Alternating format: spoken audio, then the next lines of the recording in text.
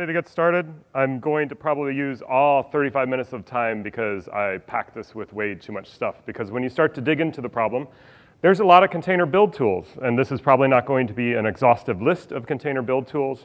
And it will be a survey. And the other thing I want to make sure is clear, what's different from the abstract is I won't be doing any demos. One, demos are too risky, and there's just not going to be enough time. And you'll see why there's not going to be enough time. So I'm Michael Ducy. I do community and evangelism at Sysdig.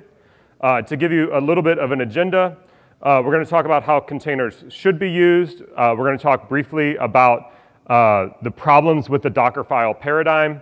We'll go into specific tools, and this is the part where we'll do the survey. And then I'll summarize each one of the tools and give you some opinion about what I think of the tools. And then we can, if we have time, we'll take questions. If we don't have time to take questions in the room, we can always have questions in the hallway. You can also stop by the Sysdig booth, and I'll be there as well. So a little bit about me for the 5 of you that don't know who I am. I spent the last 4.5 years at Chef, so automation is something I've been doing for a while, and before that I was working at automation companies as well. Focusing on cloud, automation, performance and capacity planning, and if I would identify myself as a dev or an ops, I'm more focused on the ops thing. Ask me about goats or just go to the website, goatcan.do. And I'm a Trident, a Maroon, and a Buckeye. Does anyone even know what those are? IO. There we go. We know, one person knows what that is. Bonus points if you can figure out what that one is. So let's start with a review of like what is a container, right? Because I think it's important to talk about what a container actually is so it understands what we should actually be putting inside of our container images. So this is an excellent talk that Jess Frazzle did at DevOps Days Minneapolis. And you can get to the slides there. These are already posted on SlideShare. So if you search for me on SlideShare, you can already find these slides if you need these links. So what is a container? A container is a collection of Linux concepts that are used to create basically an isolated process running on a Linux operating system, right? It's not a mini VM, even though everyone tends to treat them like mini VMs. They're a combination of namespaces, C groups, in some cases seccomp, and then also Linux security modules as well. And if you think about the difference between containers, zones, jails, and VMs, once again, thanks to Jess for letting me borrow this slide. She wrote a very good blog post about this. And in the blog post, she talks about this idea of the differences between containers, jails, VMs, and zones. And the thing is that containers aren't real. Like that's the number one thing that you have to understand is that containers are not a real object. It's not a first-class concept. It's a collection of different things that are available in the Linux kernel that allow you to run processes a certain way, right? So it's not a high-level object that you can just go and create a container. What you're actually doing when you create a container is that the runtime actually goes and abstracts away all of these things from you around C groups, namespaces, seccomp, and so forth. And the runtimes make containers much more accessible and gives you this concept of this idea of containers. And from a user perspective, it feels like a first-level concept, but it's not a first-level concept. So that's really important to understand as we dive into this. So back a little bit further into what is a container, I think this is the most excellent diagram that you can use to explain to somebody what is a container and what should be in a container. And this is from the Kubernetes documentation. If you want to find it, if you search for what is K8s. And like why I remember all these Google searches, I have no idea, but I do sometimes. And so basically the concept of a container is that you have your application and libraries in a self-contained object. And that self-contained object, all it needs to run is access to the kernel, right? So it's essentially boiling it down. I would say the only thing that is wrong on this slide is that it shouldn't say uses OS level virtualization. So let's go now into problems with the Dockerfile paradigm. Now that we know what a container is and how we should be thinking about containers, let's talk about the de facto standard for building containers, Dockerfiles. So the problem with Dockerfiles is that builds aren't deterministic or reproducible, right? You can take a Dockerfile and you can run it several times, and while you feel like you're getting the same result, you may not necessarily get the same result every single time you run it. Can someone think of why that they're not reproducible and they're not deterministic? Well, timestamps is one thing. Upstream packages might change, right? So like you build a package one time, there's been security updates, and of course you want to pull those security updates in, but you still don't have that same object at the end of the build when those upstream packages change. The other thing is that Dockerfiles, and an article I read about Ansible container, which I'm going to touch on, kind of touches on this, is that you use bash to program things, right? Which is good and which is bad, but the thing that frustrated me the most back in 2014 when Docker was getting really popular was like, fucking damn it, we're back on fucking bash and we're automating everything with bash, like really? Like we've had this great history of config management and deterministic languages around config management and things like Puppet and CF Engine and Chef and even Ansible, and we've fallen back into the way that we're going to automate is using bash. I might still be a little bit bitter about that. I'm bitter about a lot of things. You'll find that out about me. And what this does is it's easy, very easy to turn a container image into a VM. And what is, like, if you look at a Dockerfile, you'll see this immediately in the very first line that you have in a Dockerfile in the majority of Dockerfiles out there. What's that very first line in a Dockerfile? From. And what are you going from? Ubuntu, operating system images, right? So like you're pulling in this concept of operating system images in immediately in how you build an operating system or an object that's built upon an operating system, right? And so the problem with like the Dockerfile paradigm basically lets you do the wrong thing from the start, right? You have lack of visibility into what's really in the final image, and you see this with things like you got to have container scanners to actually know what libraries you pulled in when you decided to install the software by doing an apt-get install or a DNF install, right? Because you don't know what that whole dependency tree is of that package that you're going to put into that container, everything that's going to get pulled down from that dependency tree. And I've talked about this before, if you've seen talks that I've done when I worked at Chef, but it's a bottom-up approach versus an application-down approach. What you really want is you want to be able to look at an application artifact, and you want to determine from that application artifact what everything that application artifact needs to run, so a jar, a war, Node.js source code, whatever that artifact might be, and then build that dependency tree from the application on down, not from layering operating system layers on top of each other, right? And we see this if you actually look at like some of the real world numbers about container usage out there. This is one, in a couple different surveys you see different numbers, but it's somewhere around, let's just say, what would that be, 8.5 to average it out? So you get container to host ratios of about 7 to 10 to 1 host, right? And why is that? Well, one, because we're treating containers as VMs and we're not able to take advantage of all the resources that we actually have on a system. The other thing is that we're running containers on VMs, which may not necessarily be the best paradigm to get the best usage out of the system. But that's another topic for another rant of mine. But the other way that you look at it is this. So this is, I don't even know how you say them, Encore? So Encore is a company that did, they have a booth, you can go by and talk to them. I took this from a blog post that they did.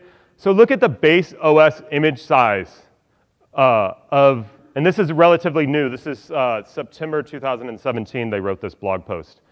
And so you look at Fedora, and to just get started with Fedora, and if you want to run your application using from Fedora latest, you've just bought off 220 megabytes that you have to carry forward, right? And you see this in enterprise. How many people would consider themselves working for an enterprise? All right, so you're probably using RHEL, right? And those images are probably even bigger. No? Well, I see one guy shaking his head. I've been in some banks where they basically take their VM image and they convert it into a container image, and then that's the from going forward, right? So then you get like a 4.7 gigabyte image that you get to carry forward for your, you laugh, but it's true, right? And you have the same problem here, right, with a lot of these distributions. If we look at official images, and this is grouped upon, based upon the official images and the operating system that they use, you can see that official images that use Debian tend to hover around 400, and I would probably say that's probably 475 megs, right? So you're going to pull down an official image, and you're now committed to using 470 megs. Of course, layering helps with some of those things, of course. And then this is public image size. So these last two are more focused on, you know, what Docker is providing to you to build from. And then these are just public images that other people have built and pushed to Docker Hub and are publicly available on the internet. And you can see that once again, you laugh, but you average, you're looking at, and this is average, you're looking at about 870 megabytes for a container image. So going back to that diagram that we saw, or let me just move forward through the slides because I bring that diagram back up.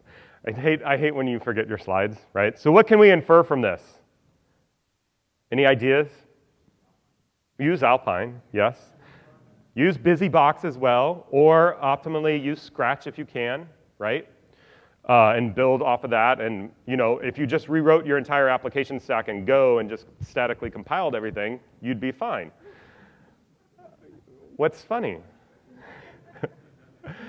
So if we think about this, and like what we really need is just the app and the libraries, right? We don't need all that other stuff that we have to carry forward with that or bring forward from that last generation of how you run systems and operating systems, right?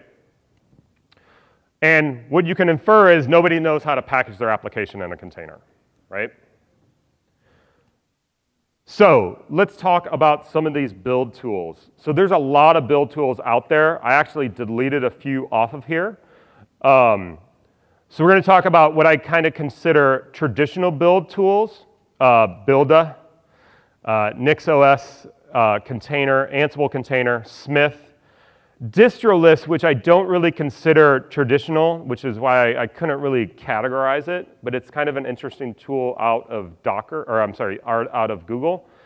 And then what I call source to container tools. And source to container tools, in my opinion, is what we really want to try and get to, are these types of tools where I can give the tool a source code repository, I can give it instructions of how the software should get built, and it will magically spit out a container with all the application and all of the application's dependencies in it, right?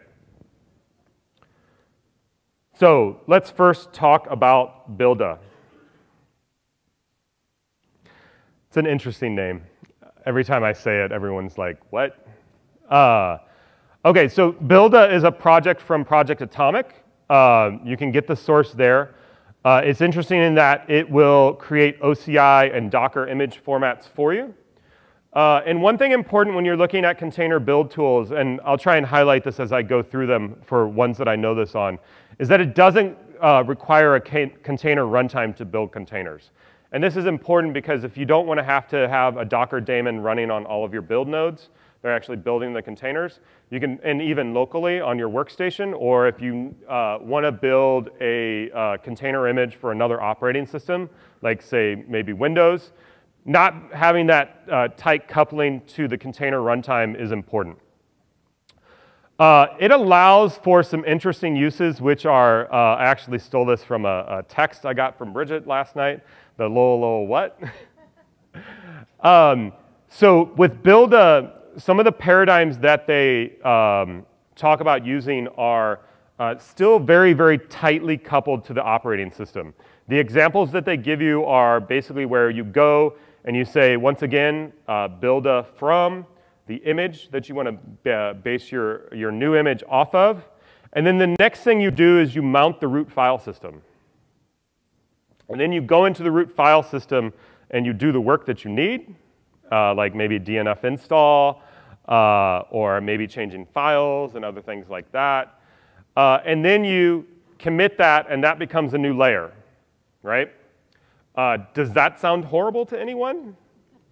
The other example that they give is that if you're building from scratch, what you do is you create an empty container, and of course, you try and run it, and it's not going to do anything because you have nothing in it. But then if you want to go and get bash in it, what you do is you mount up the root file system. You then run a DNF install, and you change your install root to be your container root. And then it will go and install the libraries or the whatever you told it to go and install, which also sounds pretty bad.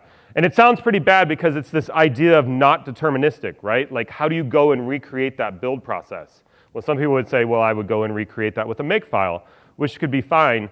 But once again, you're running commands, and you don't necessarily know what you're putting into that container. So NixOS container is interesting. Anyone uses NixOS? 1, 2, 3, a few of you?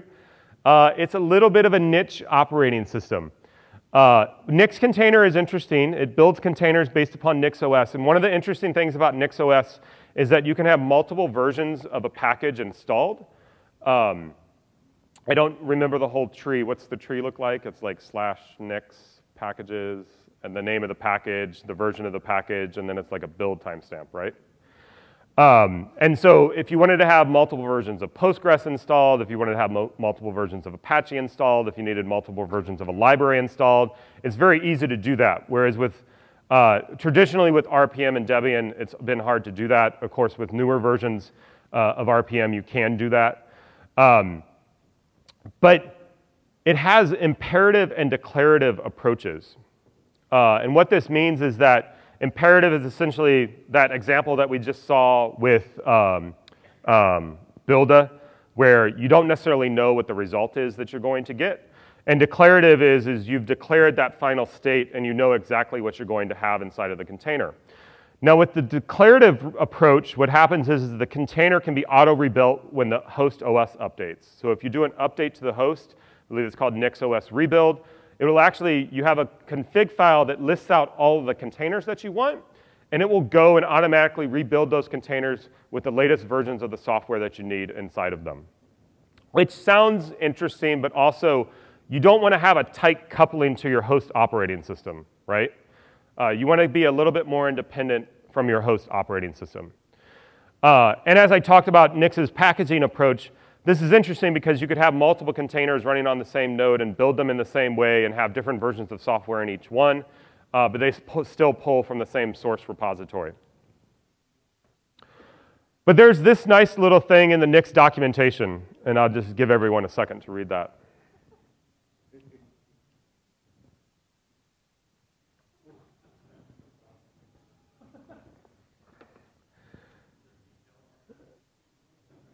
How familiar are you with Nix, Boris? No, I'm sorry. He raised his hand earlier and said that he used it. He's not very familiar. What I believe they are doing, and this is a little bit of speculation, is they're recreating their own container runtime environment, and they haven't isolated things properly, either with C groups or namespaces or seccomp and so forth. And so it's basically a true root jail, and hopefully any sysadmin who's done it for more than a year knows that if you run a true root jail as root, it's very, very easy to break out of that true root jail. And so that's my reaction to that. And here's Ansible container. So I find Ansible container interesting because it's caught on, and not because it's caught on, but the paradigm has caught on. So a little backstory, we created something at Chef in 2014 called Chef Container. And what you could do is you could actually use Chef to build containers, and if you had cookbooks and recipes, you could actually use those same cookbooks and recipes to build a container. The mistake that we made is that we kept Chef client running inside of the container, and we were treating them like VMs. And if you had, the recipe updated or needed a rerun, Chef could always go and rerun and change what's supposed to be an immutable object, right? But the paradigm of using cookbooks and recipes, which is a declarative language, has caught on in other ways. Puppet has something similar. It's called the image module, I believe, that allows you to go and create container images based upon Puppet code. So it's mostly a declarative approach. And I say mostly a declarative approach because one thing that config management systems allow you to do is run arbitrary bash, right, or arbitrary commands, right? And as soon as you run an arbitrary command, you don't necessarily know how the operator or how the underlying system has been modified, and you don't necessarily know what you're going to get, and therefore it's not 100% declarative. Well, as long as your playbooks are declarative, then this will be declarative as well. It's interesting that they've recreated essentially Docker Compose. So you create a container.yaml. You can have multiple definitions of the containers that you want built.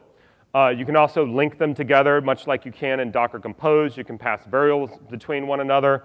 The variables will be automatically populated when you go to build the containers as well. And it allows you to take advantage of Ansible expertise and playbooks you already have in your environment. So how many people use Ansible in here? A fair number of you. So if you have a commitment you've already made, you have expertise that you've already invested in, and you don't want to throw that out the window, then you can take advantage of that.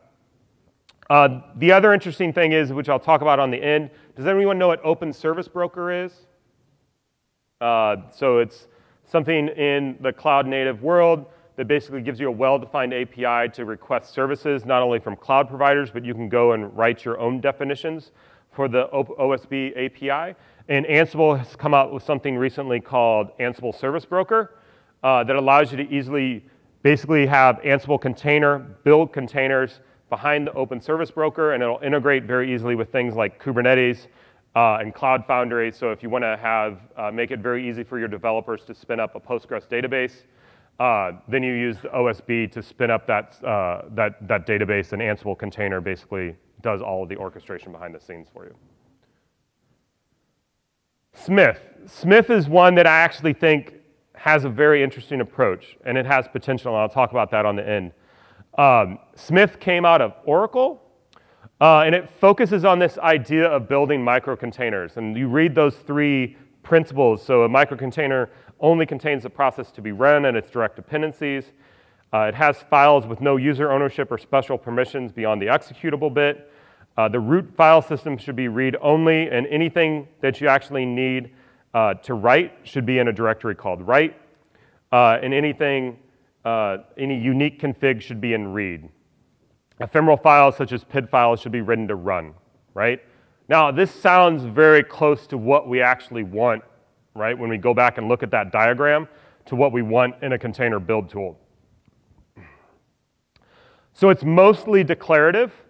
And I say mostly declarative because if you look at what they're doing around, it gets pretty nasty about how you actually go and build the containers. It's an interesting concept and an interesting idea, but what you can do is you can use Yum packages or Docker base images for your source of binaries. So with Smith, you can download a base image, you can open it up, and then you can go in and you can pull out the binaries that you need, right? And then you put that into a YAML definition, and then you use that to actually go and build the container. And this is a great how-to on how to build a tiny HTTPD container. And in this, he actually talks about this right here, in that the container that you get out of this is 3% of the Docker Hub image, right? So like you can eliminate a lot of what you actually need. So another reason why microcontainers and this idea of like small area of concern for containers is important is that it cuts down on the number of vulnerabilities that you have to manage, right? So if you have only your application and the application's direct dependencies, well, and also transient dependencies, then you cut down on a lot of the software that you have to manage inside of every container, right? And if you have many container images that you have to manage, it starts to become untenable when you have things that you don't even need inside of the container, like maybe bash, right? And if you're like, well, how do I troubleshoot my container if I don't have bash in it? And it was like, well, you use sysdig.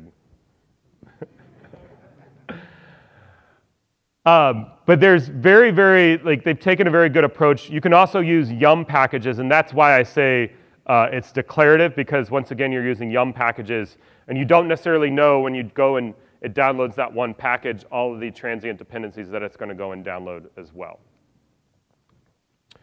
So what do you want in a container? What you want in a container, I've been using this diagram for a long time. It's stolen from my time at Chef. Thank you, Mark. He's not paying attention. He's angrily tweeting me right now. What you want to try and eliminate as much as possible is the percent of what's considered the operating system, right?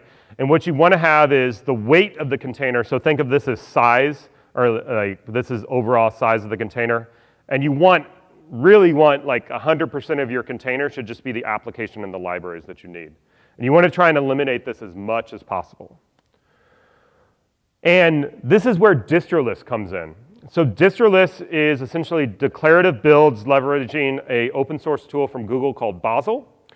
Bazel is an interesting build tool that will build any piece of software for you. There's lots of build rules, and there's a gentleman right here who can talk all about Bazel for you. So Distroless images, and this is directly from the GitHub page. So Distroless images contain only your application and its runtime dependencies. They do not contain package managers, shells, or any other programs you would expect to find in a standard Linux distribution. They provide stripped down base images for popular languages. So Java, Python, Go, C, Node, and .NET. So basically all you need to do is point to your source code artifact that might have been built by Bazel as well. And then that will get included in the resulting container image that you end up creating. And so you have your jar and your JDK, the JDK's libraries, and you're good to go, right? The challenge is hopefully it's the version of Java that you need, right? Or the Java or the version of Python that you need and so forth, right? There's another tool by Red Hat, and this is more out of the OpenShift team. It's called source to image. So it's a toolkit and workflow for building reproducible Docker images from source code. So one image is used for build, and then it can also be used for run if you really want to. So in the case of like an interpreted language, like Python or PHP or Node, where you have to do, or Ruby, where you do a bundle and you pull down all your dependencies, or npm install. That container that ends up getting created is usually sufficient to be allowed to go and actually ship that to production to actually be used to actually run your code. In the case of something like C or a compiled language, you don't necessarily want all of the build tools. So what source to image allows you to do is have one build image, and then you can have another image that you can use to actually go and run it. And this is actually what's behind, and any Red Hat people in the room, but this is what I can infer, please correct me, but this is what I've inferred, is that source to image allows you, is essentially what's behind the scenes in OpenShift, right? And some interesting things about this, what this allows you to do is build environments can be tightly versioned. So that build container can have everything that you need in it, that you need to build that piece of software, and it's immutable, and you know exactly what versions of the build tools that you have in it. And if your application changes and needs a different build tool, then you build a new image. But then if you have to go back and build an old version, you have that versioned build environment for you already. And then also interesting is that because you're running the build inside of a container, you have the isolation benefits that containers give you as far as from a security perspective as well. So you can isolate the build environment for your builds as well. This is essentially what it looks like. The developer pushes code to GitHub. It kicks off a build inside of the build image, or it pulls the build image to do the build.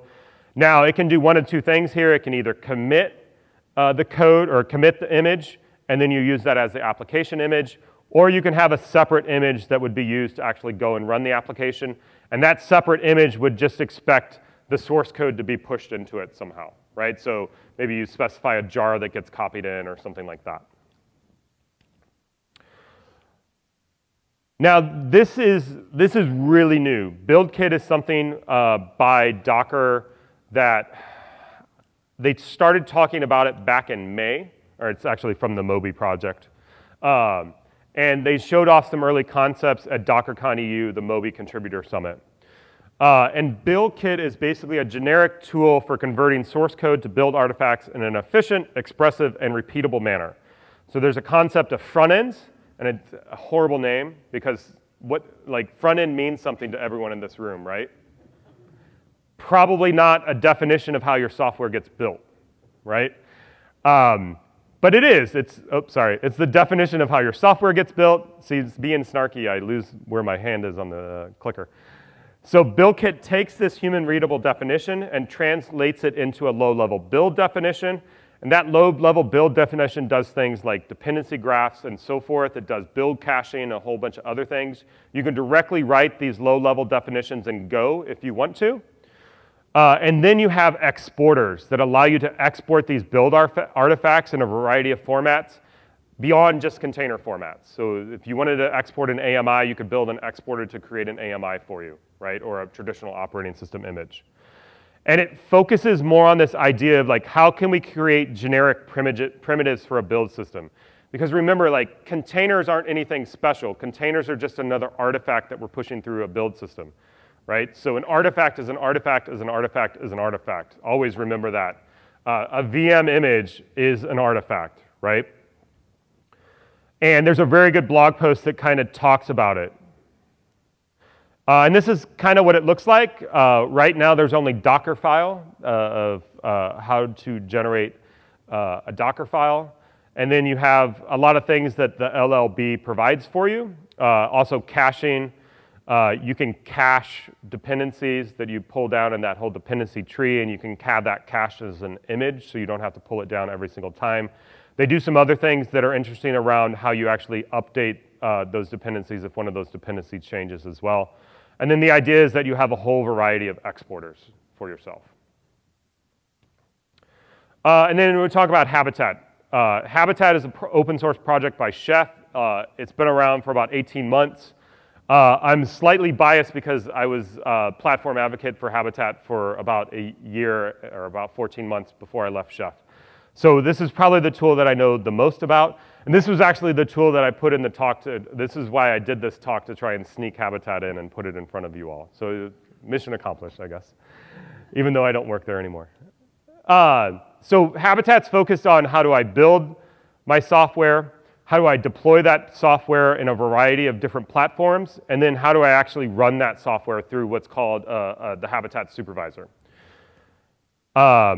So what's interesting is that it's a consistent process for packaging all your apps across your architecture. So it's a consistent process if you're running on Linux and also if you're running on Windows as well.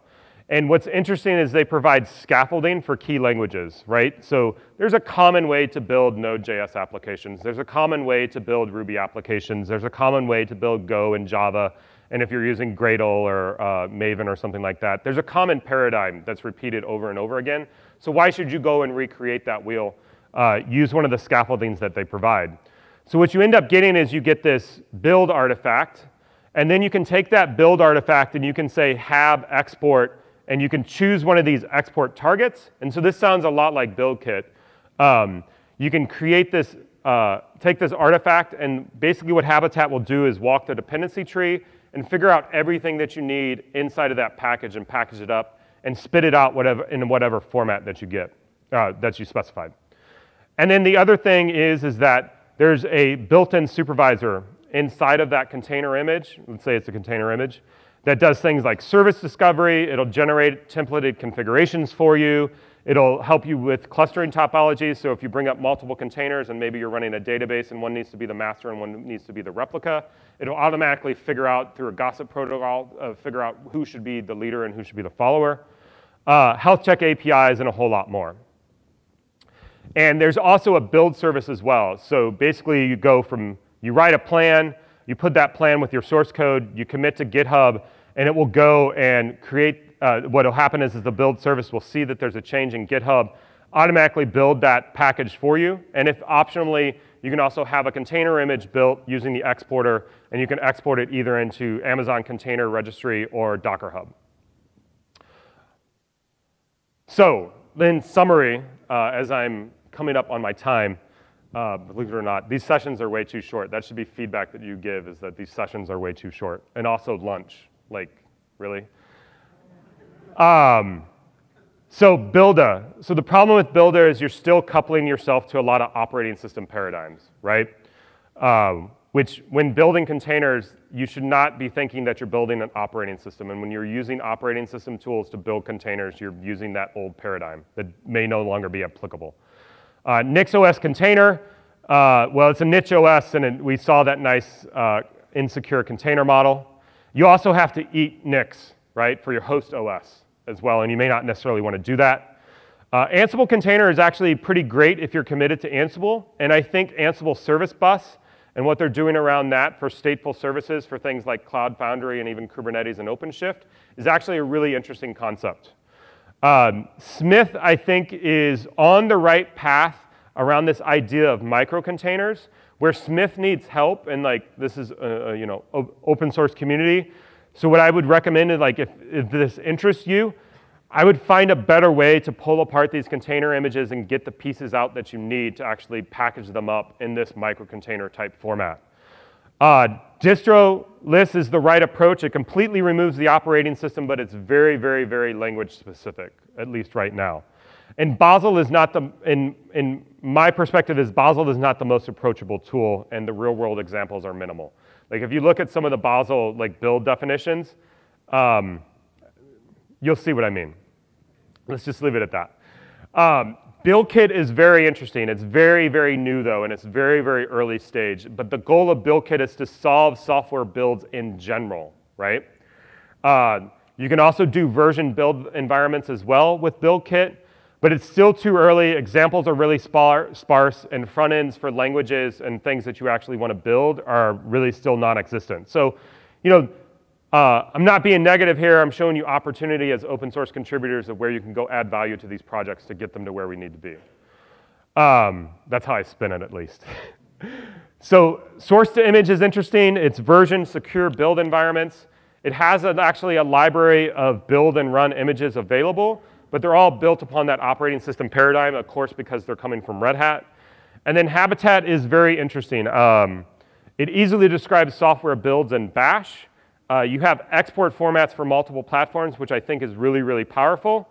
It does the right thing to determine what a build artifact, or I'm sorry, what a deployment artifact needs, a build artifact needs to run to create that deployable artifact of how that container is created. The challenge is that if you're not wanting to eat the supervisor, you get the supervisor whether if you want the supervisor or not, right? And it doesn't always fit with the Kubernetes paradigms, and what the Habitat team did to fix that is they created a Kubernetes operator where you can load that in, and the Kubernetes operator will actually talk to the supervisor to allow you to have the benefits of the supervisor but still operate more in a Kubernetes native type fashion. And the software libraries, this is another place where you can actually add value to this project.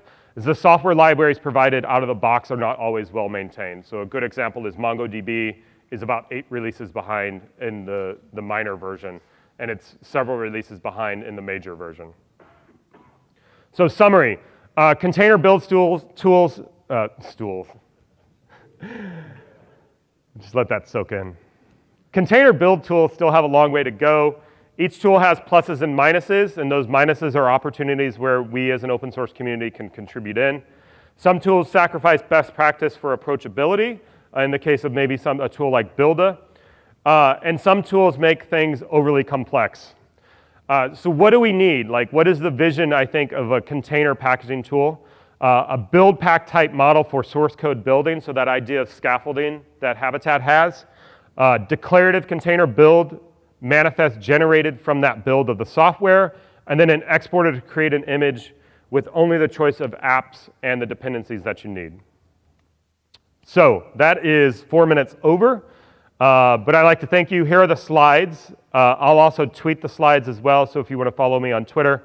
And also, of course, I was told I had to put this in here at the end. Sysdig is hiring. And since we're over time, I'll take questions in the hallway. Thank you.